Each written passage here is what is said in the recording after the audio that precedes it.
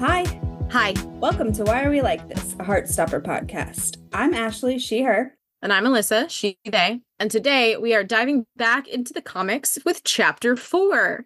Woo! Woo! Full disclosure. Take 2. Yeah, full disclosure, we did this already once and it wasn't recording, so we're back again.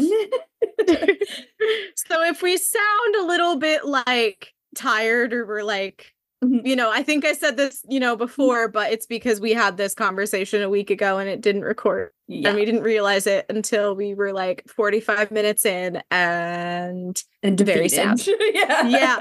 Like literally it was like, do you want to try again? And I was just like, no. Oh yeah. I'm like, we need to put some space in between this now. Yes. And then, it sucked because then I left the state for 4 days. Nah, it's fine. It happens. This was like the earliest that I could do too, so it worked out actually. It all worked out, yeah. So we have decided this volume is large, and so we're gonna split it into 3 parts. This will be the pre-Paris part, and then we're splitting Paris into 2 parts as well. So there will be 3 episodes on this chapter. Yeah. But first, couple things to talk about. Announcement. Yeah, so you might have seen in Discord, if you're on the Discord, where you might not have seen. But I've recently shared the very exciting news that I am pregnant and expecting a little bab this coming February. Snap, snap, snap, snap. Very excited. And I did just want to say thank you to all of the wonderful humans who reached out to me on Discord and also to Ashley on my behalf. Yes. On Instagram, just to share congratulations and love. It was very, very nice. We're very excited. But yeah, so those times where in recent recordings and book clubs, I've been like, yeah, I've been sick lately. That's why. And I still have been sick lately. So shout out to Ashley for dealing with my nonsense of like rescheduling and also just being like, hey, my memory sucks and I'm really sorry that you're going to have to edit all of these burps out of the recording, but this is life. I will say gluten has been a very helpful scapegoat. Although, to be fair, at book club, I had also just been glutened. So that was a double whammy. It was a double whammy. Yeah, fun times. Well, I'm excited for y'all. I'm excited too. I am really excited for this part of it to be over, though. Yeah. But yes, it's been very exciting so far. Slay. Okay, so Chapter 4 out, which is the entirety of Volume 3. She thick? She is thick. And if you do not remember this from our previous coverage of the comics, we are basically just covering what the show has gone up to. So this is basically covering what season 2 covered, plus or minus a couple of things, just because they did go a little out of order. Yeah. Also, typically, Ashley, you can correct me if this isn't the case right now, but typically I have my paperback Scholastic edition and Ashley is reading off of Tapa's. Correct. So sometimes we're going to be like, wait, what? That's not what mine says. There's some differences between the 2, so that's what makes it fun. I also have the like hardback shiny ones just to double check when we have some discrepancies. Excellent. To be like, is this a US Scholastic change? Right. Is this a published edition change? What's happening here? Because Scholastic do be like to change shit. Yeah. Yeah. And it annoys me every time. Freaking Scholastic. Anyway. Yeah. So in the printed versions, it starts out with a diary entry. This is like a diary entry that functions as an excellent previously on Heartstopper Volume 2. Yes. But yeah, so we have a journal entry from Nick from Sunday, May 23rd. And I love that it's got like all like flashback panels from volume 2. Yeah, it's so cute. And it says, so I came out as bisexual to my mom. It feels like it's all happened so fast, but so much has happened. It's less than 2 months since me and Charlie kissed for the first and second time, then started sort of going out, aka lots more kissing. And it's very important for me that you know that lots is underlined once, more is underlined once, and kissing is underlined 3 times. Also, lots more kissing is written in all caps with a period between each word. And then I spent some time trying to figure out my sexuality, which still feels kind of confusing sometimes. Sexuality is complicated, but bisexual feels right. Smiley face. I love the little smiley face. There is a smiley face there. And now we're officially boyfriends. That feels so awesome to say. I have a boyfriend! That is in all caps with 4 exclamation points. And then in parentheses it says, and he's amazing. Heart. We said we might start telling our friends and people at school, but how would we do that? No one even knows I like guys. And Charlie got bullied pretty badly when he was outed last year. Maybe it'd be better to keep it a secret for a bit longer. And then we get like the little title panel, which is like their little fingers touching. Mm-hmm. And it says out. And we get the leaves. I love that the leaves like flow through to tell like time passage. Mm-hmm. Ollie's sitting at the table, munching, being adorable. Yep. And Jane has signed the Paris trip permission form. Yes. Which I would like to note for the record states year 1011 Truam Higgs Paris trip does not say anything about language students. Netflix. And I love just like looking over the permission. Actually, it does say language. Where the fuck does it say that? You can see language GCSE students. Oh, what the hell? I retract all of my righteous indignity for the entire. I've just noticed it. I get more hung up on the this trip only costing £100. Yeah, that seems to cover inaccurate. Transport, accommodation, activities, along with the HE something that's covered by Jane's hand. Yeah, which does not seem like a lot of money. No, they had to get some like hella discounts. I'm so bad at money, and I am aware that this is variable. And the conversion rate is not exactly the same as it would have been when Alice wrote this. But £100 is equivalent to about $129 US. Not enough. Which still is not enough, because they're there for June 28th to July 4th. That's like, what, a week? Yeah, 7 days. Yeah. And I get that they're splitting the rooms amongst 4 students. But, like, hiring the bus, plus whatever the fare is to put a bus on a train. Right. Plus accommodations, plus activities. And they do a lot of activities. They do a lot of activities. I don't know how much admission to all those museums cost. And it also doesn't specify food or, like, pocket money. Yeah. So, like, presumably the parents also have to give the kids additional money for that. But, yeah, they must have gotten some kind of mega deal. Yeah. For it to only be £100 per kid. I'm trying to look at just the Louvre to see what tickets to the Louvre are. Okay, £22 for an individual ticket to the museum. Yeah, but that right there is just about a quarter of... Yeah, and that's only one of the... Well, and, like, to be fair, like, you can get group rates to most museums that are, like, a little bit discounted, but not crazy discounted. Have you ever planned a trip for students to attend Paris from England? If so, let us know if we're just completely skewed. Is there some kind of, like... Because I'm wondering if maybe there is money in the school's budget and this is offsetting. It could be, yeah. That's like the only thing that I'm thinking is, like, okay, maybe they have a set amount of money in the budget for this trip each year. Mm-hmm. And then the students just have to pay the difference. Right. In order to, get to go on the trip. Yeah. It also might just be, like, good faith money of, like, you're spending money on this trip. Like, yeah. Don't act like an idiot. Don't back out. Don't, Right.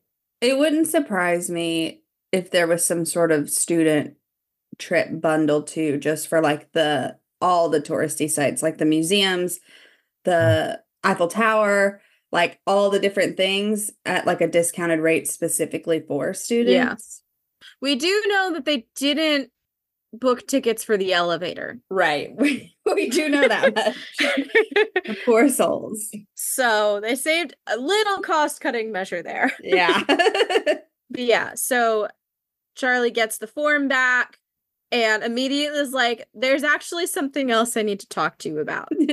I personally would have turned it in first and then come back and talk to her about this, but you know what? You do you, Charlie. Yeah, or at least got it out the room so she can't literally just snatch it out your hand and throw it in the trash and pour some spaghetti sauce over it or whatever. Yeah. And they're like, his parents are like, we're listening. And Julio tries to crack a dad joke. It's like, are you trying to come out again? Because you already told us last year. Which is adorable. Charlie's blushing so hard. Yeah. When Julio says that line, Jane like looks over at him like kind of nervously like, what are you doing? Yeah, but Charlie's like super embarrassed and he's like, I have a boyfriend. And they're like excited for him. Yeah, Jane looks genuinely pleased. Yeah. Charlie is nervous to tell them who it is though. Mm-hmm. He says that it's Nick. Okay, I just noticed this. I missed this in all of my subsequent readings, or at the very least, I didn't take note of it. But Julio chokes on his coffee. Yeah, he fully chokes. I love it. And then Jane says some stupid shit. Oh, well. Yeah, she's Jane. She's like, well, I suppose we didn't think he was. He's a very sporty, laddish sort of boy. Yes. And this is the first change that we noticed because on Tapas it says, well, he's a bit of a jock, isn't he? But in both of the printed versions, it has the laddish line. And I think that that's the better line of the two. It is a better line. Yes. It's also what they say in the show, right? Yeah. It's also just, I'm like, way to perpetuate the stereotypes, Jane. Way to be the problem. Listen, everybody's got to learn. Everybody's going to learn on their own time. Mm-hmm. And then Charlie's like, being gay has nothing to do with that. And for what it's worth, he's actually bisexual. Which I think is the first I'm bi actually of the comics, which means that Charlie's actually the first one to say it, not Nick. Yeah. Although, as we all know, Nick will say it several times. Many times, yes. Mm-hmm. To Jane's credit, she does acknowledge that she was wrong. Yeah. She says we shouldn't have assumed, and Julio says we're just happy that you're happy. And he's beaming. Yeah, this panel of Charlie's on my contender list for favorite panel because he's got like the little stars floating around him, and he's got the like, not the anxiety background, but definitely the like nervous, blotchy background. And he's like blushing and smiling, like fucking beaming. And it is adorable. It really is. And then Julio asks if Nick is out. Charlie explains that he came out to his mom last weekend. And then we get a little flashback. Yes. And I like genuinely forgot that this happens like this in the comics too. Yeah. Right? Because it goes to 3 days earlier and we get Nick putting his hands over Charlie's eyes. And I was like, oh my God, it's from the comics. I didn't realize that I'm crying. Yeah. And he tells them, and I do, gentlemen, you are by the lockers. This is a public space. Yeah. Yeah, this is risky business. Yeah. And like, obviously, like this conversation, like if there's no one around, it's fine. But then y'all start making out up against the lockers. And there's a loud slam too, which like will draw attention. And like these aren't like floor to ceiling, like there's space in between the tops of the lockers and the ceiling. So like that's like the sound of your conversation and of you slamming against the lockers and making out is going to travel and people are going to hear you. I mean, like, to be fair, I guess these are like rooms that are like not part of the main hallways, but like people go to their lockers. Mm-hmm. It might be part of the main hallway. It depends on the layout of the rest of it because, like, in my high school, we had sections, like corridor sections, where we had rows of lockers like this, but like it wasn't a like standalone place. You had like people were constantly walking around. It was surrounded by classrooms, like so it was like kind of it was out in the open, but it was like just like two or three rows of lockers, and then the next corridor would have two or three rows of lockers. Yeah, no, we had the like kind of like stereotypical high school, like where it's the like rows of lockers all like in between the classrooms and stuff. Yeah. I mean, people would make out up against those all the time. But usually those people were keeping their relationship a secret, and trying to navigate coming out as bisexual. Yeah. I also love that when Nick shows up and puts his hands over Charlie's eyes, he says, "Nick, is that you?" And I just wrote down, "No, Charlie, it's Tao in an uncharacteristically playful mood." Like, who else is going to walk up and put their hands over your eyes? I feel like there is a version of Tao that would do something like that, but not at this point in the comics. Right. Like, not it's yet. Definitely like the post getting together with L Tao that would do shit like that. For sure. But yeah, so Nick says that it went really well, and then they make out at the lockers. And then, I mean, they at least acknowledge that they should not be doing this. Kissing at school is a terrible idea. We're gonna get caught one day.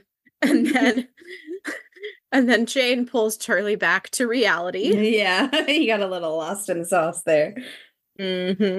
And Tori appears, as she is wont to do. Yes. And cracks a little joke.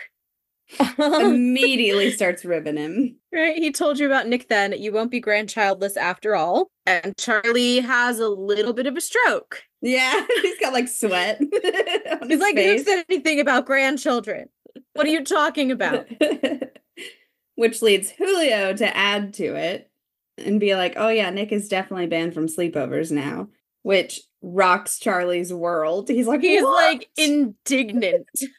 Like, my guy, you didn't figure this out immediately. And Julio insisting that there will be no hanky-panky in this house.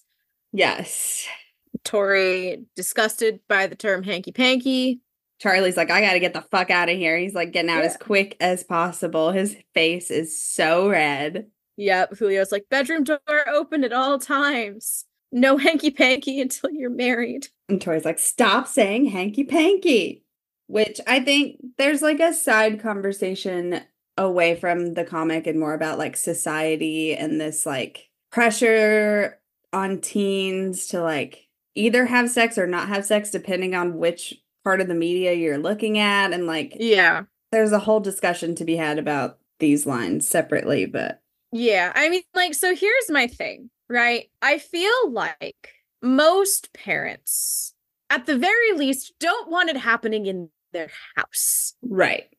I feel like, and this is something that my dad said to me at one point, and I don't necessarily like 100% agree, but I don't 100% disagree, of like, as a parent, not wanting to create situations in which things can happen. Right? And I'm like, I get it. You know, I do. Yeah. But I feel like a bigger part of it is like what other conversations have the Springs had with their kids about sex and safe sex. Yeah, it's specifically the "until you're married" line that gets me. Yeah. So here's the thing. That is like very like dad humor though. And like, for sure. Which is why I said like it's like a separate from the comic issue, because that absolutely fucking tracks for like the age group, like everything. Like, of course his dad's saying that. Yeah. I'm just complaining about society. Yeah. Well, so no, but that's why I'm saying it like it's very context dependent, because if it is in the context of like a family who are very open and have had conversations about sex and safe sex and all of these things, then it is like it's like a funny joke. But if you are like raised in purity culture and or if you're kind of like in a family where it's just like super taboo, don't talk about it, right, then this has a whole different meaning. For yeah, sure. so it's very context dependent, and I mean, like, to be honest, I get the feeling from the Springs that they're kind of like a Don't talk about it. don't talk about it kind of Yeah, family. for sure. But it is also kind of funny. I think the fact that he's saying hanky panky really softens the blow. It really does. And Yeah. like really leans into this is dad humor trying to embarrass his children. Yeah. Yeah, as opposed to it being like super like sex shamey and stuff like that. Right, yeah, for sure. My favorite part about this scene in the show is when when he looks at Jane at the end, like, what? And she's like, no, no. Like, dude, I've had enough as well. Yeah. Which is fair. So then we jump to the beginning of the school day. Nick and Charlie have united outside of Truum, and Charlie is recapping how the morning went. And we get, they were fine about it, but I think you're banned from sleepovers. What? I do love though that like Nick gets super uncomfortable about it too. Yeah. Like they're clearly not there at this point in the comics. By the end of this volume, they're getting there. Yeah. But they're clearly not there yet. And he's like, it's not like we'd do anything. Yeah. And very quickly changes the subject to exams. They're definitely not there, but I will say that the comic versions of them, they're a lot more like risque with their texts and stuff than they are in the show. Yes. Like, they're definitely a lot more like sexually flirty in the comic leading up to it. So yes, I do think it's like a lot more like in texts where I feel like yes, you can feel a bit more bold. Yeah, it's easier to be bold when you're behind a screen for sure. And when you can edit your comments before you send them. Yes. But yeah, so Nick immediately changes the subjects to exams, which will kill the mood very quickly. And we get the like nervous background behind them. I love the backgrounds when they get like nervous or anxious. Like that's such an effective way to show that. Like everything falls away. Just thank you, Alice, for your service. And so yeah, Charlie's got an English exam. And then we get this little like montage of exams and kissing. And studying. So Charlie's taking an exam. Nick and Charlie are about to kiss while they're supposed to be studying. Yeah, Charlie's like in Nick's lap. Yeah. Nick is taking his French exam, which, Nick, you're fluent in French. Not that we were supposed to know that yet. Easy exam. Although, okay, I actually know some people. I didn't take French, I took Spanish, but I knew some people who were fluent in Spanish who like would still get stressed out about exams because like sometimes if like the phrasing that you're being taught and stuff is different than the Spanish you grew up, like the dialect that you grew up speaking, like that can be difficult. And then also just some people are just not good test takers and they're like, yeah, I'm also fluent in English, but I suck at those tests too. Right. Yeah, test anxiety is real. And they're studying in the park for GCSE chemistry. And we have a Nellie appearance. She is just kind of vibing. She's sniffing. And then we have a bunch of people leaving an exam, and Charlie is not happy. No. He's like whining. He's like whining. And then Nick in an exam thinking. Chewing on his pen. And then we cut to June. And they're texting. Charlie asks how Nick's chemistry exam was. Nick says it wasn't bad, but it wasn't great. Asks if Charlie can come over. But Charlie is at a biology revision session and also needs hugs. Nick tells him to sneak out and go home with Nick. And this is where we get some of that flirting we were just talking about. Charlie says, Saws, I love energy flow and plant growth more than you. And Nick says, I have some ideas for things we could do involving energy flow. And it's like, it's spicy, but it's also so corny at the same time. Yeah. And this is another contender for favorite panel. This little Nick with like the blush and the hearts and the and the like. smiles and like his little like shoulders. Yeah, and he's like hugging his phone, giggling. It's so cute.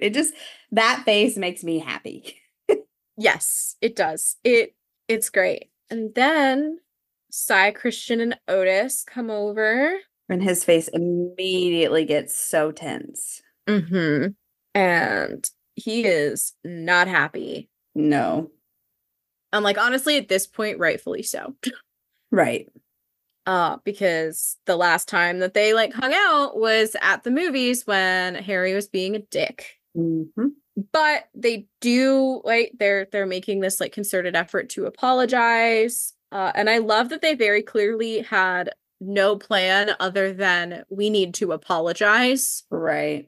He says, I have nothing to say to you. And then Sai says, we know, mate, and you don't have to. Can you just hear us out? And this panel of Nick's face looking like anguished, like he's so hurt. And it's like such a contrast from the other one that I just said was like a contender for my favorite. And then this one immediately after hurts so much. Yep. Mm-hmm. It's like this conflict of like, what do I do? Like, and I am glad that he does agree to hear them out. And I'm like, you know what? I feel like that's often the best case because you can hear them out and then you can still decide to tell them to fuck off. Right. Yeah. You know, like hearing them out doesn't like lock you into anything. I've definitely done that before where I've like heard someone out and been like, no. Yeah, no. Yeah. No. I'm like, yeah, you just said that to make yourself feel better. Fuck off. Mm-hmm. Mm-hmm. But yeah, they genuinely seem apologetic, especially because this is so chaotic. Yeah, the panels, the way that they're like overlapping each other, like Christian, Otis, Sai, like you can tell that they're like talking over each other. Christian says, we're sorry. We should have stopped it and told Harry to fuck off. And then Otis says, not even just at the cinema. We should have done it ages ago. And Sai says, and I know we should have been better when Harry was picking on Charlie, but we can promise we'll be better friends from now on. Seriously. And we get this like profile shot of Nick like taking it all in. Mm-hmm. And then Christian says, and we really like Charlie. He's a nice guy, and I don't want him to think that we're like Harry, which is a valid concern. It is, yeah, because Harry's a dick, and they're not like him. Mm-hmm. But they also are teenage boys. I don't think that this is a teenage boy specific thing. I think that this is a teenage specific thing. Yeah. Yeah. They're also teenagers, and they want their friends, like they want the approval of their friends. And Harry is very much like a dominating figure in their group. And like is Harry Green Regina George? I don't think he's cool enough to be Regina George, but like in the context of this, yeah, I feel like absolutely. Yeah. Maybe he just needs to get hit by a bus. Maybe that'll solve all of our problems. Ben needs to get yeeted off the Eiffel Tower, and Harry needs to get hit by a bus non-lethally.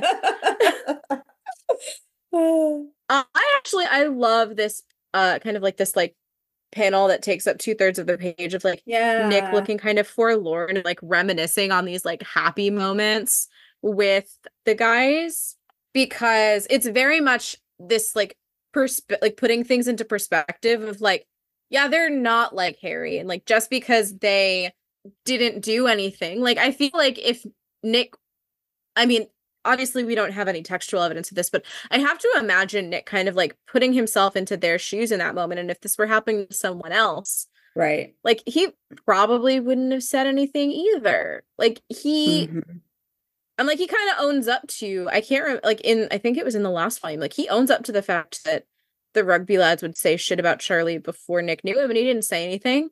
Yeah. He didn't do anything. So like Nick's been there too. And I mean, like the bystander effect is real, especially in high school. Yes. Like, especially when it's like, you know, you're running the risk of being like cast out of like your friend group at a time where your friends are your whole universe. Right. Doesn't excuse it, but I think that like for Nick, this is kind of like putting it into perspective and kind of giving him that chance to like reflect and think about it. Yeah. And he says, thanks for saying that. I know you're not like Harry, and I'm glad you finally want to ditch him. then he says, apology accepted? And he looks so hopeful. Yeah. Like, okay, maybe things can be okay. They all Yeah. give him like a little like bro hug, pat on the back. And he looks so happy. He's like, Yeah. oh, friends. It's like a piece of his life that he felt was falling apart is finally like falling back into place. Mm-hmm. Yeah. And Sai asks if Harry's been bothering either of them. Nick explains that they haven't really seen him because of exams and study leave. And Christian, I love Christian. Is Christian my favorite of these idiots? Possibly. Probably. He's just so dopey. He's got no filter in like the cutest, like most innocent way possible. Right. Right? Yeah. I seriously don't blame you for punching him. I know you and Charlie are really good mates. Oh my God. Sai and Otis's faces crack me up. Otis is seriously like, we talked about this. Sai's just like, seriously? Yeah. Sai's just like, Jesus Christ. Otis, like, I think it's because you can see like Otis's like hands, like he's like pressing his hands together. Like, yeah, I'm pretty sure that the only plan was we are gonna apologize and we're not gonna tell Nick that we know. Right. Christian has to go and fuck it up. And then we get this panel is also like one of my contenders for favorites of same, you know, his like internal repeating really good mates over and over and over again, just with the, you know, several different panels of him and Charlie kissing. Mm-hmm. And he short circuits. Nick is like, get me out of here, and says he's got to catch his bus and he'll see them later. I also really love this panel. Yeah, the boys bottom. are mad. They're like, Christian's like, bug-eyed, like, what did I do? And Sai and Otis are like, you know what you did. Yeah. Why did you have to say good mates? He might have told us. And he's like, what was I supposed to say? Hi, Nick. We know you and Charlie are a thing, and that's fine. And Sai's like, definitely not that. It's like fair. Because I do think that if they said that, like, Nick probably would have shut down just because he's still navigating this whole coming out thing. Right. But yeah, I'm sure that if they had talked about it more and come up with a plan, maybe they would have been able to figure out something so that Christian didn't just vomit the first thing that came to mind. So then we get this like little wrap up down here of Nick texting Charlie saying, you could come over for dinner tonight. And Charlie saying, I can't, I've got to revise for this biology exam. And he says, no, also, how have we managed to go out for this long and you still haven't come around mine for dinner? And Charlie like laughs it off. He's like, ha ha ha, IDK. But we get this shot of Nick like contemplating all of this and like processing it. And he looks extremely worried, which is like setting us up for pretty much the rest of their journey through this volume. Yeah. Between the rugby lads talking about their relationship and this text talking about Charlie not coming around for dinner. That's like the perfect setup for everything we're about to go through. Yep. And then we go to 1 week later at rugby practice, which I feel like part of me is like, dude, you haven't talked about this. It's been a week and you haven't talked about it. But I'm also like, I get that they've been busy with like study leave and stuff. And like, we've definitely seen like they haven't really been able to like be together. And this isn't really a conversation you'd want to have over text. Right. But he's like, I still couldn't come out to them. And Charlie's so sweet. He says there's no deadline. And Nick says, I know, but it's annoying when people think we're like, and Charlie says, best platonic bros. And he's got like a cocky smirk. Yeah. Nick's like, oh my God, he does not like that. And it's like definitely like they definitely just talked about the really good mates thing. And so it's this extra little like dig. Right. And this whole time they're like gathering all of the equipment and they're like kind of like putting it in a bag. And so they start heading into the equipment shed. And Charlie says, I'm not sure I could handle us being fully out right now anyway. And it's very clearly the first time that this has come up. Yeah, Nick is taken aback for sure. He's like, what? Because that's like what they've been talking about up until this point is like starting to come out to the people that are closest to them. And like not even being fully out. Just to their circle. Just to their circle. And he says, well, I've sort of been stressed out because of exams and being fully out as a couple. Everyone talking about us. I think that would finish me off. Ha ha. Mm-hmm. And I really love Charlie's back is to Nick and to us the whole time that he's saying this, but like you can just tell from like his body language that he's just like shrinking and shrinking in on himself. Yeah, and like tensing up. Mm-hmm. And Nick is concerned. Yeah. And he tries to talk about it more and get Charlie to open up, but Charlie like immediately shuts it down and says it's just exam stress, to just forget it. And Nick, with his love language of touch, just immediately grabs him and kisses him. Mm-hmm. And this is another like effective thing, right? Like when he grabs him and starts to kiss him, we get the like blotchy background, but then the longer he kisses, the more the background comes back, which is just like chef's kiss. Yeah. Nick tries to like encourage Charlie to open up. And Charlie just asks if Nick can kiss him more. He says, I can always do that. Yeah, he kisses him on the mouth and on the forehead. No. And then we get the little panel from the outside with the little with the leg coming up. You're like, oh no, oh no, oh no. Coach Singh comes around the corner trying to figure out how long it takes away to put away some balls. I love this like panel in the middle here of the two of them realizing what happened and like the glass shattering all around them. You can like hear the record scratch. Yeah, I also love the panel under it where we see their feet with the like little swooshes showing that they've moved to complete opposite sides of the shed. As far away from each other as possible. And Coach Singh is just like, just hurry up. Like she doesn't ask any. She's just like, I don't get paid enough for this. Yeah, I need to lock up, wrap this shit up. And so they do. And they acknowledge it was bound to happen at some point. I do like that we get this like shot of them like laughing about it and like being embarrassed, because in the show they just like cut straight away from it. Yeah. And it's like we don't get to see how they handled that in that moment, but this is very cute of them being like embarrassed. Charlie's like covering his face and Nick like puts his arm around him and they're clearly like having giggle fits about it. So they walk back into the PE department and we hear Coach Singh say, Nick, can I see you in my office, please? And he is nervous. Yeah. I love this. This is something I quite enjoy doing as a teacher as well, of like making kids who are not in trouble and are about to receive good news sweat a little bit. Yeah. Especially when they kind of deserve it. Like, because they did something stupid, like make out with their boyfriend in the equipment shed.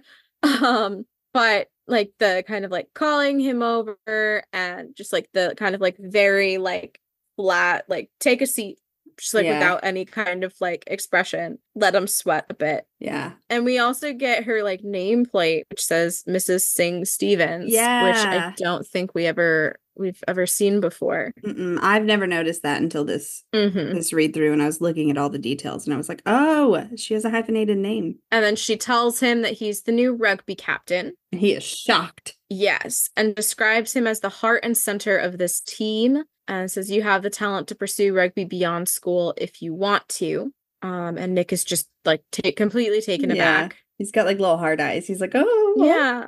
Like, what? Really? So cute. It's also, I feel like the rugby has like really taken a back seat in the show. Like when they have this conversation in the show, like he's not, like she doesn't name him captain. He's already captain. Is he? Yeah, she's like, I made you captain last year because you could bring all these people together, and now I can tell that something's wrong, and I think that this has something to do with it. Yeah, so they like moved the captaincy up. Yeah, that makes sense. I love this. I love these like little interactions with the teachers. Like Charlie has some with Mr. Lang later. They're just really cute. But then she goes, I'd also recommend finding somewhere a little more discreet to make out with your boyfriend. And Nick's face goes red. Because you know that he got like all caught up in the rugby of this and completely forgot about the fact that she just caught him making out. He was like, oh, I'm being made captain. And then she's like, and by the way. It's very much a compliment sandwich. Yeah. It's very much something good. Here's your correction. And then kind of like swerving it back to a related, but still something good kind of thing. Right. She says, I'm glad Charlie's settled into the team. I've been keeping an eye on him. I know he's been a target of some pretty severe bullying in the past. If I hear you've done anything to hurt him, we'll be having words. All right. And I'm just like, Coach Singh, you might have to get in line behind Tao. So true. I love that she's like still like she knows that Nick is a good guy from just like coaching him, but like just in case he's being influenced by his peers, she's putting down her foot like, and by the way, I will fuck you up over Charlie. Yeah. It's like how, lots of people in their wedding speeches are like, and also if you hurt my loved one, I will fuck you up. Mm-hmm.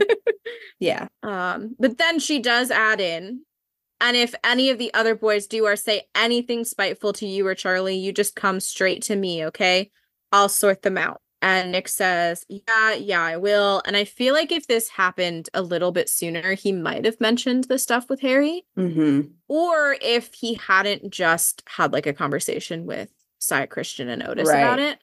Yeah. I feel like he might have brought it up, but for now he just kind of lets it be. And then she kind of like, it looks like she like turns the photo a little bit towards him maybe. Yeah. And says, I met my wife playing university sport in the early noughties.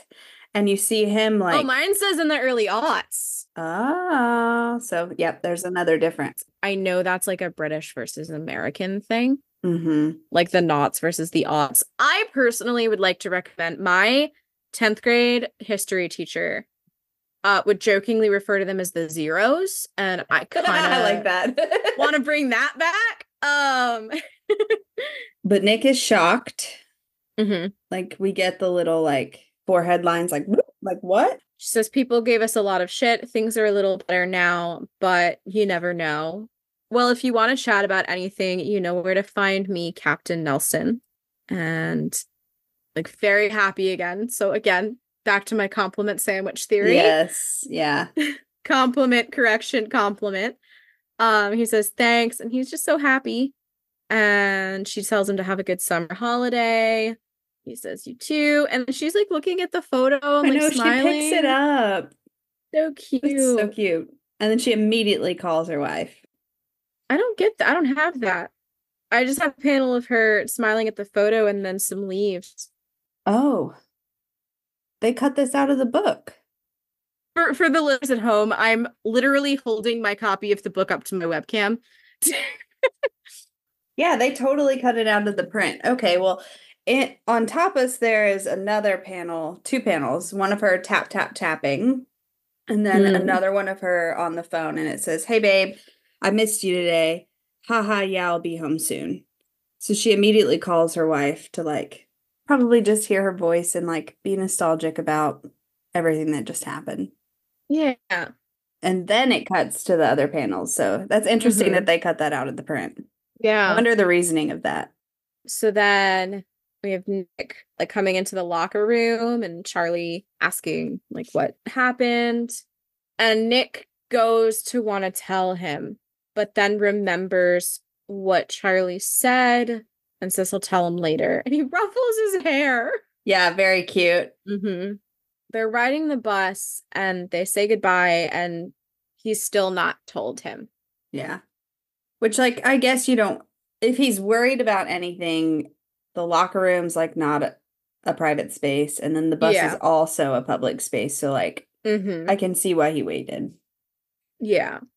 So then Nick arrives home and someone says Nicholas. So we know it's not Sarah because Sarah does not call him Nicholas. Right. We also know it's not Sarah because he looks like he's seen a ghost. Yeah, he is not happy. I love also, it's like not even blurry. Like the background is like fully like black. Solid. Yeah. Yeah. And we turn the page and we find David. This smug looking motherfucker. And he says, all right, Nikki, at the same time that Sarah's saying, Nick, your brother's home from uni. And I love the panels underneath it. We get at the like lines that are like, first of all, they're different colors showing like the different depths of his feelings. And then also we get this like they're not really shattered so much as like broken. Broken. Like broken Yeah. up little bits of panel. And then they come back solid before we see the next morning. Yeah, but like he's like also clearly not back to 100%. Yeah, no, absolutely not. They're not light enough to be 100% and they're not long enough. I love also that they're still like little small bits. Yeah. And like even just like his body language, like he goes to sit down, he's like slumped Yeah. over. He looks exhausted. Yeah. And Charlie immediately notices and asks if he's okay. And he just says late night and like you can see the like bags under his eyes. Yeah. And he explains that his brother's home and being shitty. He says he doesn't want to talk about it. But he cuddles into Charlie's side and I'm like, you are in class, gentlemen. Everybody can see. And then so Charlie says, well, I had something I wanted to ask you. He says, you know, we've got the meeting about the Paris trip tonight. Well, Tal, Aled, and Elle are gonna be there. And he like leans in in a very, very heterosexual way. Yeah, it says, this is a full cuddle. Yeah, he like whispers into his ear, and we could tell them about us if you want. Nick's little face. Like surprised. And excited. Yeah. Yeah. And says, yeah, that sounds good. Are you sure you want to? I love that like it's all like whispered and it says whisper and there's like the broken line around the speech bubble. I think that's really cool. Yes. And he says, yeah, I mean, it's just my friends. They'll be cool about it. And it's like, yeah, like these are definitely safe people in a way that like I feel like Nick even wanting to tell Cy Christian and Otis, like it's not as like definitely safe. Right, for sure. And then Charlie glances and he like seems to remember that they're in class and he like glances around and then kind of pulls apart from Nick, puts some space in between them. Again, Nick tries to talk about what Charlie said yesterday and Charlie brushes it off and is like, don't worry about it. Yeah. But yeah, so then we get some leaves and we also get the like diminished, like breaking boxes interspersed with the leaves. Yeah. And neither one of them look happy. Like they both, Charlie looks miserable and like embarrassed almost, like that it's come up again. And Nick just looks so worried. He's like looking over at Charlie, who is refusing to look at him at this point. So then we jump to the information evening for parents and students. What you expect the information evening to be before you have to sign the permission forms? Right, yeah. You would think that you would come to this meeting, get all the information, and take the forms home to, like, sign and fill out. Or, like, even just, like, sign and hand in there, like, if you're, like, set on it. Yeah, I don't know. Yeah. But I guess also, like, in terms of, like, crowd control, like, having all of the people, because they do like the room assignments and stuff. So like from like a logistical standpoint, like I wonder if maybe they had like a pre-meeting where they were like, here's the trip, here's what we're gonna do, here's how much it's gonna cost, here's gonna be the like expectations and such, and you know, et cetera, et cetera. And this is the like confirmed people going, let's talk more in depth about it. That makes sense. Yeah, like logistics. So they arrive and the kids like sit together and the parents sit together, like. Yeah. Also, it's interesting in this shot. Well, okay, so first of all, we see them like walking up and Charlie's with Julio and it doesn't look like Jane is there. And Nick is with Sarah and Julio's like, go find your friends. We'll be over here. And then we see them find Aled and Tao and they go over and they have this chat about how they've not seen each other. They've been in exams and it's ruining their lives and all that stuff. And then the girls show up. And what I find interesting is that we see Tara's mom and dad. And we don't know anything about her dad in the show, right? Like we only hear her and see her mom. Yeah. So I think that's interesting just to be like, oh, I didn't realize that her dad was in the comic. But yeah. And then we have just Elle's mom and Darcy's there by herself, which speaks volumes. In and of itself, yeah. They're chatty. I love that Tara's fully sitting in Darcy's lap. I also love her outfit. Yes, very cute. Like off the shoulder top with the skirt. I love awkward Tao and Elle who haven't acknowledged that they're madly in love with each other yet. Just their little blushy faces. I like this shot too of the group that we get like from above, like an aerial shot. of the group. Yeah, Like, of them like all chatting at the table. Yeah, it's cute. That's a cute way to do like the group shot. Tao and Elle continue to be awkward. Nick leans Mm-hmm. over and is like, have they kissed yet? Charlie's like, I don't think so. Nick's like, they really need to. Speaking from experience, Nick. And it's almost like, did they hear that? Because like then we jump back to Tao and Elle, and like Tao like looks up at her and then like looks back and she's looking at him. It's so cute. It's so cute. Very cute. And then they're like, do you think now's the right time to tell them about us? Maybe it would encourage them to actually deal with their feelings. Feisty. Darcy inserts herself into the picture and says, what are you whispering about and can I be involved? I actually really love the way, like, I said that, like, Darcy inserts herself into the picture, like, jokingly, but she, like, literally does, like, poke her, like, from the bottom of the frame, and then it, like, shifts over, and we see them, like, talking to Tara and Darcy, like, explaining that they're trying to figure out, you know, how to tell Charlie's friends about them. Yeah. And Darcy says, just say it. It's not like they'll react badly. Charlie says, well, no, but, and I really want to know what he was going to say after that. Yeah. Because it does, he does get interrupted by the teachers. Yeah. We've got a lot of information to get through this evening, and they've got like a projector with it says itinerary. Mm-hmm. And they like introduce themselves. Mr. Ajay, I teach art at Higgs, and I'm Mr. Farouk, I teach physics at Trilum. I always mix them up. I always mix up the school that they're at. I feel like I'm never gonna get it right. I feel like the show has not helped matters by making them just both work at Trilum. Yeah. They say that they'll be supervising the Paris trip, and Nick and Charlie are like, we'll talk to them after. And I love the leaves being like, you don't need all this information, but what you do need to know is that the rooms will be shared by groups of 4, and there will not be any mingling between boys and girls. Groan across the crowd. Says, I know, but it is not appropriate for couples to be sharing rooms. Cut to the gays. The gays snuggling and smiling and like glancing furtively at each other like, ha tee. One time compet works in our favor. Yeah. They say, now we need one person from each group to come up to the front and write down your names. And we get this panel of them, the girls, like, reaching out and inviting Sahar to, like, come over and be in their group, which is cute. And I had forgotten about, for some reason in my brain, I was thinking she just got, like, auto-selected because they were a group of 3. So, like, we're filling this slot with Sahar.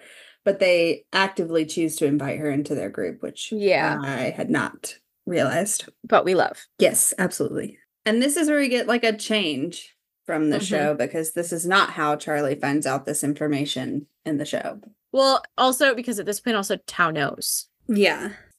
But just like specifically, I'm kind of glad that they changed it around because I don't love this. Yeah. But I do wish that in the show that we had given Charlie like a little more time to process it on screen, you know, before he was just like, but I think it tracks that he would immediately comfort Tao in that situation on the show. Like this version makes my tummy hurt a lot more than the show version, you know? Yeah, I do love that Elle and Tao have been nominated to go put down their names for the groups. That seems like it might have been calculated. Maybe a little bit. Just a little bit. And so Charlie, Nick, and Aled are left at the table, and Alan's just doodling away, which I think is precious. So Charlie is like, hey, Aled, we kind of wanted to talk to you about something. And he's like, you have my attention? Yeah, his little question mark. Please say more. And Charlie says, well, I guess this is a bit random, but we wanted to let you know that we're going out. Me and Nick. Like, we're dating. And I love Alan's like, yeah. I thought so. And that, like, shakes them. They're like, what? What do you mean you thought so? As if they weren't just fucking cuddling in the fucking form room earlier. Alan is all of us. Yeah. I love that he, like, leans in and puts his, like, head in his hands, like, when he says that line. He's like, My note is, do they even know the meaning of the word subtle? No, they don't.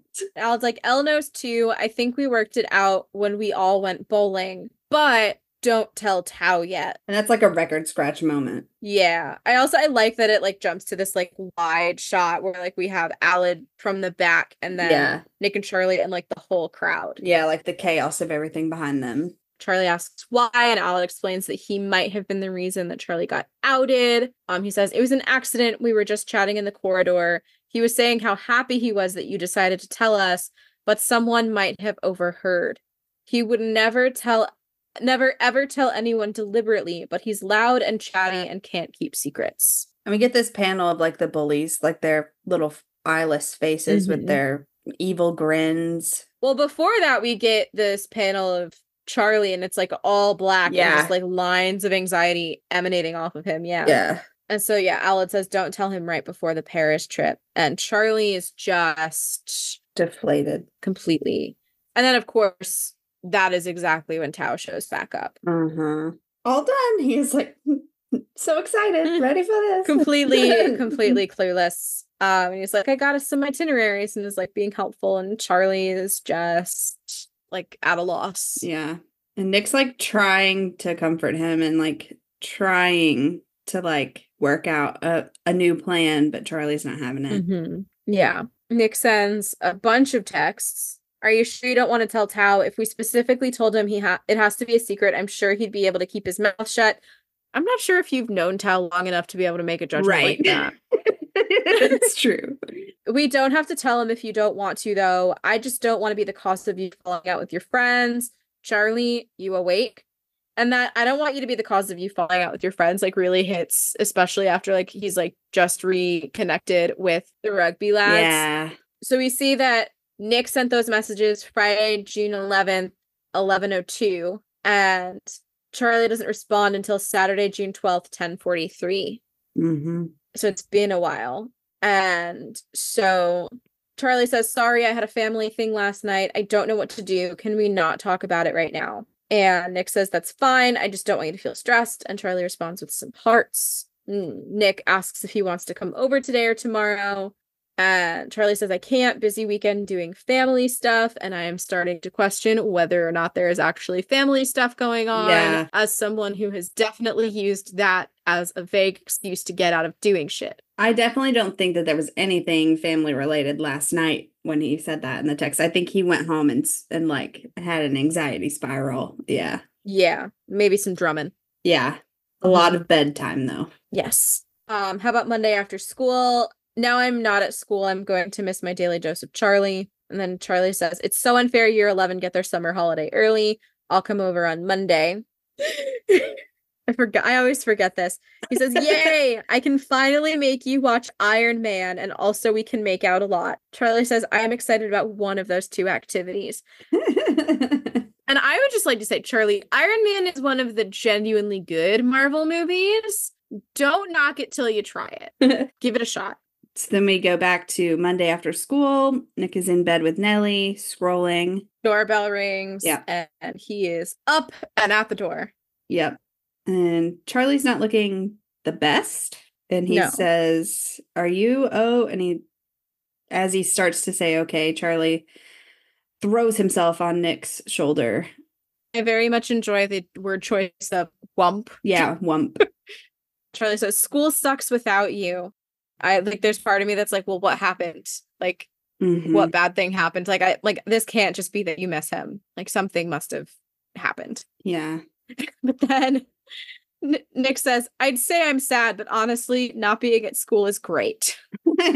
I love Charlie's face in this one with the like, the like whiny face. Nick picks him up, swings him around, and says, come on, let's go do nothing. It's so cute. And then they do. Yep. They go do nothing. And Nellie is hanging out with Charlie. And Nick is smitten as fuck watching Charlie and Nellie. So then Charlie comes over and like snuggles up to Nick on his beanbag. And Nick tries to ask, are you annoyed at Tao? And Charlie says, no, it's not his fault. He's one of my best friends. He would never have done it deliberately. And then Nick says, I still don't really get how people found out, though. And Charlie says, like Alad said, he just spoke about it too loudly and word spread around. Like, how did you find out I'm gay? And he says, I don't know. I guess someone just told me. And Charlie's like, point made. At the time, there weren't any other out gay kids in school, so it was the most exciting news of the week. People either thought I was a novelty or I was just gross. It really surprised me how many people are still homophobic. They'd tell me I was disgusting right to my face. It got better, and after a few months, and some older boys got the worst bullies to stop. And then it was like everyone started waking up and realizing that I was a real person with real feelings. But the damage had already been done, I guess. And it hurts. And not that it matters too much, but another difference I noticed while you were reading that out is mine says specifically that after a few months, some sixth formers got the worst bullies to stop, which is probably just another Americanization of it. Yeah. But I go back and forth about the placement of this discussion, comic versus show. Yeah. Because like we said when we covered Perfect, like there's not a good time to have this discussion. Like there's no perfect time to have this talk. But I do kind of like this almost more organically coming up rather than Nick planning it. But I also really like the outcome of it in the show as well. So I don't know that I like prefer one or the other, but I just appreciate the differences, I guess. And then we get to the part that I always forget about and don't want to talk about, but I'm gonna. Yeah. Nick's like, this is why you have been so stressed. And Charlie says, yeah, the bullying was really, really bad. And I started to believe what they were saying. It made me really hate myself so much and there's like a pause. And Charlie, I can't tell if they were already, I guess they were already holding hands. Yeah. So he just like kind of looks down and he says, I used to, he has no idea like how to say it. Yeah. I used to cut myself sometimes. I don't want to feel like that again. And Nick is so worried. And again, just like immediately pulls him into a hug and cuddles him. And says, do you still do that now? And then my heart shatters into a billion pieces because he says, no, I mean, hardly ever. Yes, which is different because in the show, he just outright denies it. Yeah. And at least here, he's admitting a little bit that, yeah, it does sometimes happen. And of course, he immediately apologizes. And Nick is like, no, don't apologize. And he says, can you tell me if you ever feel that way or if you ever feel that bad again? And Charlie kind of like thinks on it and says, yeah, I promise, which is another difference because in the show, he never says, I promise. He never promises. Yeah. I don't prefer that we immediately get the 1-2 punch of David right after. Yeah, it's really rude. But yeah, so this is like flipped around in the show, but it makes me like the second that I was rereading this and then I saw the Iron Man cover and realized like what scene we were about to go into, I was like, really? No. Yeah. Like what a negative fucking day for Charlie. Like first off, for both of them, but yeah, first off, no Nick at school. Second off, having to have this really intense conversation with Nick. Third of all, David. Fucking David. I love that they're cuddling in bed with Nellie. Like, this is a tiny ass bed. How the hell are two, like, pretty tall teenage boys and a dog? To be fair, Charlie's pretty lean. Like, it's true. Like, thin, so. But his limbs are long. Yeah. And also, I mean, it looks like it's at least a full. Like, from the angle in this panel with the Iron Man poster, it looks like it's at least a full. For sure. I just am like putting myself in that place. Like this is more crowded than it probably looks in that panel. Yeah. Which I guess doesn't matter if you're laying on your boyfriend. Yeah. And so, yeah, they're watching a movie. I'm assuming Iron Man. Yeah, because we see the DVD case. Yeah. Which throwback to being able to put DVDs in your laptop. I know. So Charlie's fallen asleep on Nick. And Nick kind of like nudges him, wakes him up. He says, hey, are you tired or is this movie really boring?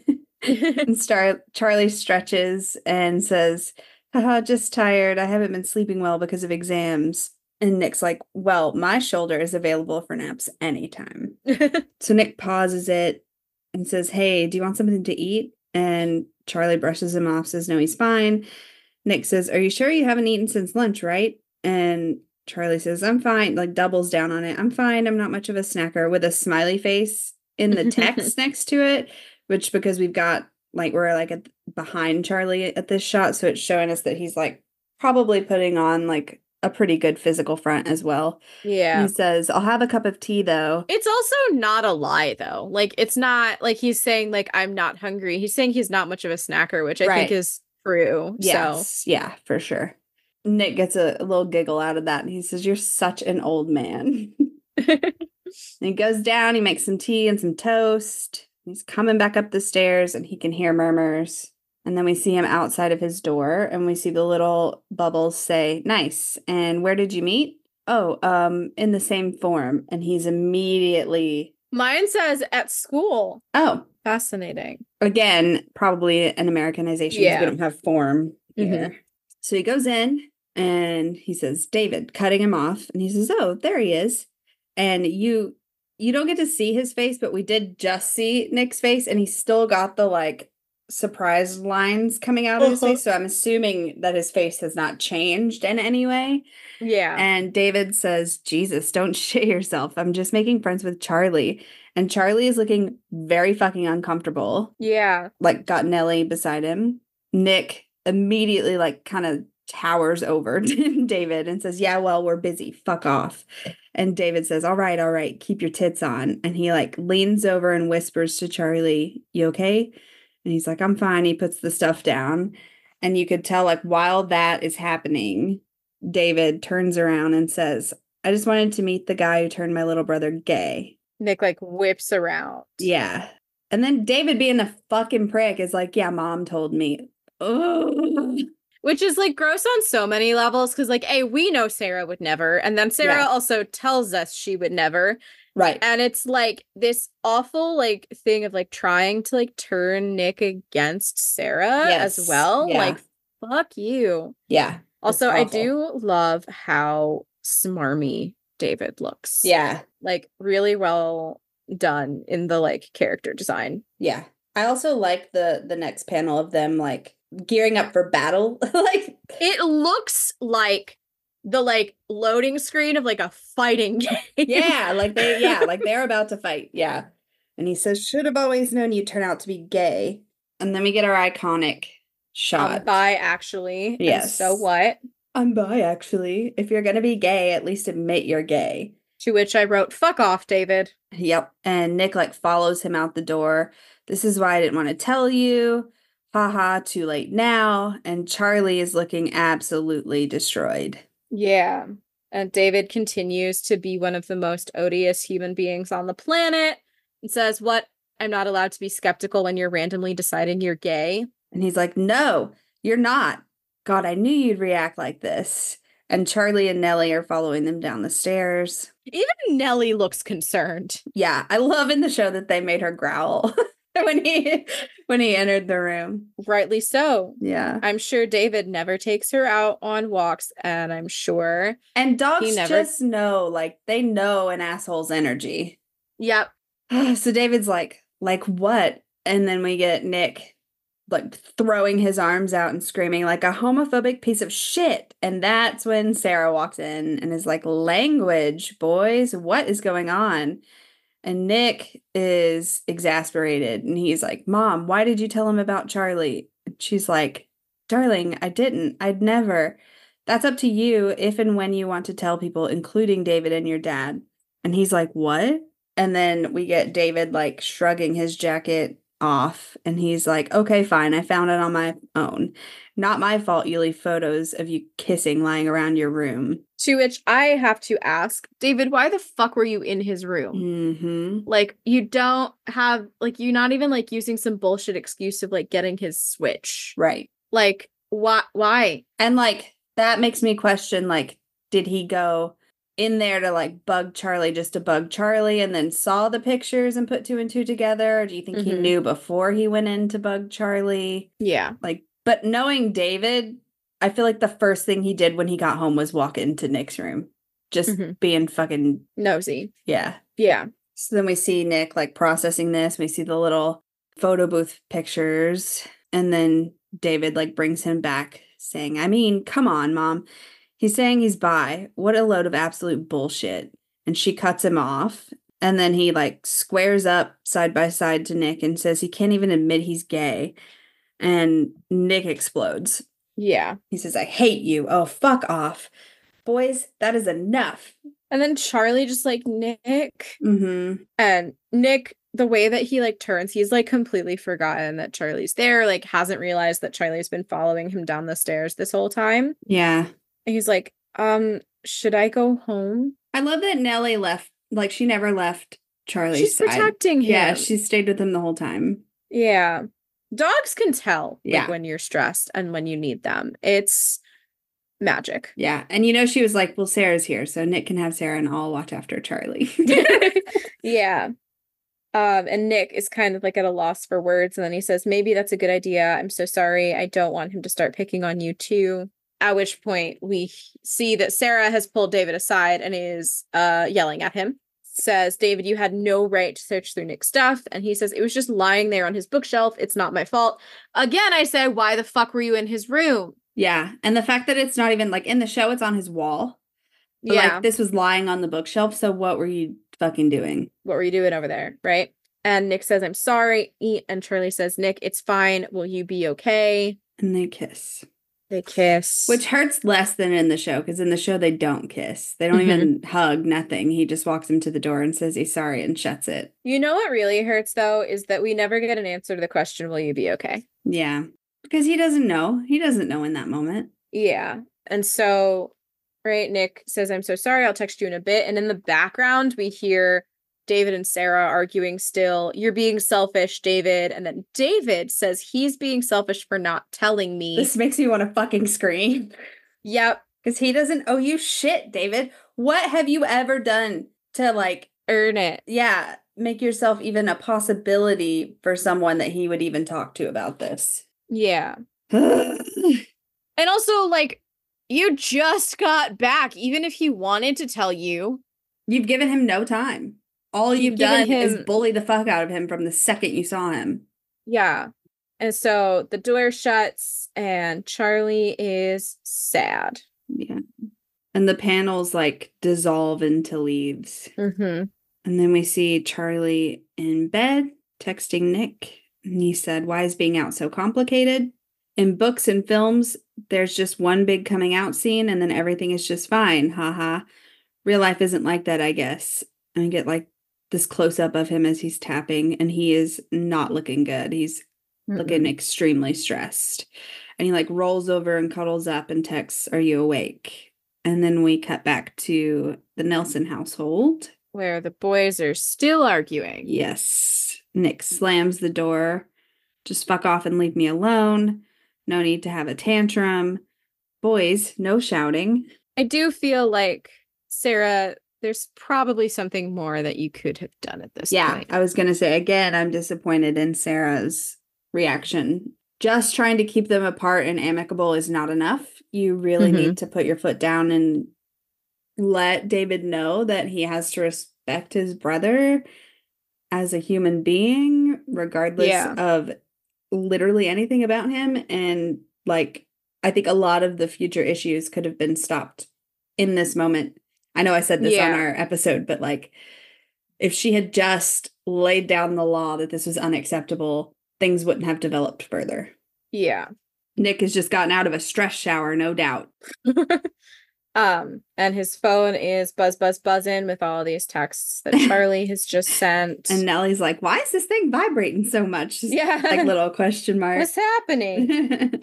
And Nick whomps down onto his bed and sees all of these texts and is like, shit, sorry, I meant to message you. My brother's being a dick. He literally won't stop pestering me. Might be better if you don't come over here until he's back at uni. Which is like, geez. Yeah, Charlie sits up and he like did not like hearing that at all. He looks like he's about to cry. Like he sends like a sad emoji. And Nick says it was my fault for not telling him sooner, TBH. And I'm like, no, don't let David win. Yeah. Charlie says, no, you shouldn't have to tell him if you don't want to, which is true. And Nick says, I guess he would have found out eventually one way or another. I should probably call my dad soon and tell him too. And Charlie says, you don't have to. You can take your time. And Nick says, I want him to know about you. Plus, I want to be the one to tell him, not David. And like, I feel like this is such an important like part of the conversation of like wanting people to find out from you and not through the grapevine. Yes. And like it complicating things so much further because like on the one hand, like, yes, you should be able to do this on your own time and all of these things. But on the other hand, like you do have to like balance these factors. Right. Of like not wanting other people to hear it from not you and not wanting it to like kind of spiral out of control. Like if you're the one who's able to tell people, you can control the narrative. And we're kind of seeing that with the way that David is reacting. Yeah. And Charlie like definitely starts to cry at this point. This panel hurts my little feelings. Yeah. He says, I'm so sorry. This is all my fault. You shouldn't have to feel rushed or pressured by anyone, which like, I don't know how he got that this was his fault, but we all do it. I think that that's just Charlie's default position is assuming that it's somehow his fault. I know. And like, see, the sad thing is like, I can like hear the rationalization in his mind. If I had never come over, he never would have, you know, but like, fuck that. Yeah, absolutely. And Nick says, Charlie, this is not your fault. Coming out is hard and complicated, right? And it doesn't all happen at once, and it doesn't always go right. Sometimes it probably doesn't even happen at all. Coming out to my mom was amazing, and I never expected it to go super well with everyone. And it's not your fault. I just want people to know who I am and to know that you're my boyfriend and I know that not everyone will like it, but I'm ready for that. We're probably going to have to come out hundreds more times in our lives. It might be shitty sometimes, but I promise I'm okay, and it's all worth it. And then we get Charlie sitting up, tap, tap, tap, and hesitation face. And we see that he has typed, I love you. And then he just looks at it and deletes it. And it's like cut in between with this little panel of Nellie like giving Nick a bunch of kisses. Yeah. And then Charlie says, I wish we could just nap and watch movies all the time and nobody bothered us. I'm like, same, Charlie. Yeah. Same. Nick's like, that's the dream. I'm like, yeah, for all of us. For everyone, yeah. And he's cuddling Kitty. And then we like jump ahead in time to, right, like Nick is in the library or maybe the cafeteria. I can't quite tell. And he's texting Nick and he's on the bus and he's texting Nick. I feel like that first panel is form. Maybe. Yeah, I just can't tell. Yeah, I think it's somewhere in the I think it's in form because there's the empty seat next to him. Yeah, that's a good point. And Nick is like on the beach. No, at the park. So he's like walking Nellie. He's chilling at home, playing a video game. 1 week later. Charlie says, or no, Tao says, thank God it's nearly the summer holidays. And Alice says, and nearly the Paris trip. And Tao says, I gotta go to drama. So I'll see you all at lunch. Scurries off. We see Charlie and Alid. Charlie's still like, he's looking stressed. Yeah, and they're like walking into class. And I love that on the board it says learning objectives to examine. Like we don't see the rest of it. But it's just like spelling out, yep, you're walking into a classroom. Yeah. And wait, once they're sat down, Charlie is having a little bit of a crisis. Yeah. He's like, God, I need to tell him about Nick. Tao's one of my best friends. And Alid said, well, do you want to tell him? No hesitation from Charlie. Yeah. And he says, yeah, definitely. And then Alid is like, look, I know I said it wasn't a good idea, but I don't know. Maybe I was sort of projecting. That perks Charlie up. He's like, what do you mean? What do you mean? He says, I have this friend. I've known him since we were really small, and it's becoming something romantic. And I love how it's like, oh, that's a different line. Oh, mine says, and it's becoming something more than friendship. Ooh, I wonder if that's another change for the published version. Let's see. This is 105 in my edition. No, it says romantic. On this one, ... romantic. There's no hesitation in the online version. It just says, and it's becoming something more than friendship. Yeah, it says something ... romantic. Yeah. I really love the way that like we have on the right side the like two panels of Alid and Charlie, but then also they're both melting in the left into the leaves, and like from the back we have Alid and Daniel. Yeah. Yeah. It's really cute. And Aled says, but we don't want or need to tell anyone about it for now anyway, because right now it's just our thing. And he says, Aled, you could have told me. Which is not, I'm like, he could have, but I think his reasoning of not telling anyone because it's their thing, that includes friends. Like that is Yeah, like something it's that not is that's not the point, which I right. think is what Aled kind of like gets to in this next thing of like, I know, but this is my point. This whole deal with you and Nick being out to people, I think you need to stop worrying about anyone else's feelings. I Yes. know Tao's one of your best friends, but if you don't think now is a good time to tell him, you don't have to. It was different for you because you were outed and you didn't have any control, but this time you do. There's this idea that if you're not straight, you have to tell all your family and friends immediately, like you owe it to them, but you don't. You don't have to do anything until you're ready. This isn't about Tao right now. This is about you and Nick. And I really like this, but this is something that I get conflicted about all of the time. And I feel like I've talked about this before, is like, I feel like Nick and Charlie are in this really awkward place because they want to be able to be out. They want to be able to hold hands and hug and kiss and be coupley in public, but they also like maybe don't feel fully ready to be out. Right. And so like that's where the conflict comes in. And I feel like a lot of the advice that they're getting, and I everyone's doing the best that they can, but I feel like a lot of the advice that they're getting doesn't really understand the nuance of like those two conflicting feelings that the two of them are having. Yeah, absolutely. Of like not wanting to keep it a secret anymore, but also like struggling to navigate the complexities of coming out. Yes. But yeah. I'm but like at the same time, I think that there is some like really important stuff in here about like it's not about anyone else's feelings, it's just about the two of you. Yeah. I'm of two minds on this. Yeah, because it's a tricky situation, right? There's so much nuance. Mm-hmm. Charlie's like, how are you so smart? And he says, what do you want to do? And Charlie thinks about it for a second. He says, I don't want what happened to me to happen to Nick. Which doesn't really answer the question, and I think is like really telling. Yeah. Because I mean, I do think that Charlie's trauma is a big thing that's getting in the way here. And understandably so. Yeah. Like, I'm not saying, like, Charlie... I think that it, like, really plays into the fact that Charlie has all of this, like, unresolved trauma and all of these unresolved things that he needs to deal with and able to really move forward, which is what we see kind of as we progress into the rest of this volume and into the next one.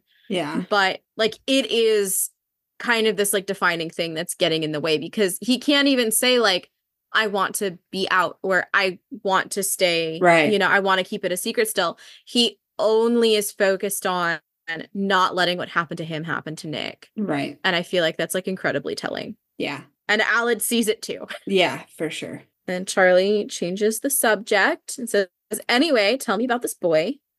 Aled's like, what? No.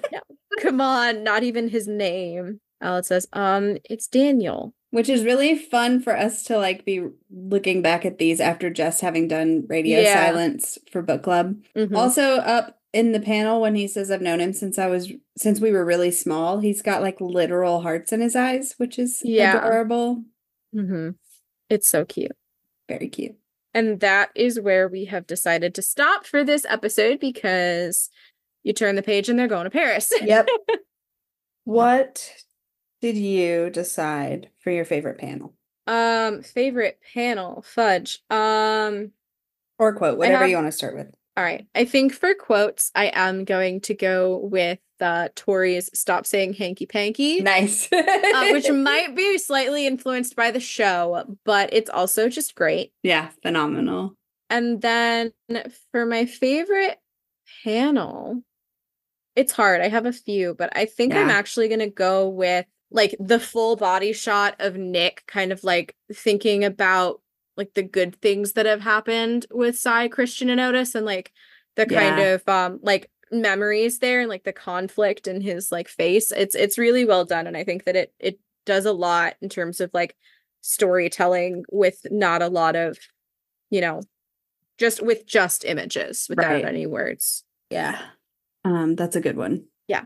For my quote, I went with Alid there at the end saying, there's this idea that if you're straight, you have to tell your family and friends immediately, like you owe it to them, but you don't. You don't have to do anything until you're ready. And we also didn't mention that, like, they flipped that, like, Charlie gets to say that line in the show, which I think is interesting. Yeah. But yeah, it's just such a true statement. And it is there, like, you do feel that pressure, like you feel like you have to tell people and you don't. Yeah. You don't owe anybody anything.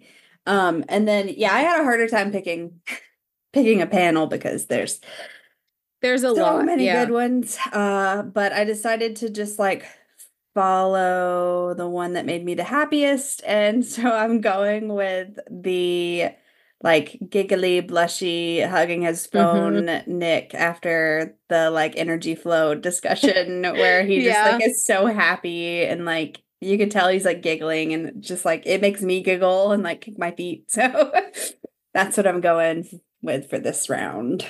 But there's a lot of really good ones. Yeah. Well, I think that just about wraps us up for now, and we will be back soon. If you want to follow us online, we are at Why Are We Cast on all platforms. And if you enjoyed this recording, please consider rating and reviewing us, as it will help others find us. And until next time, bye. Bye.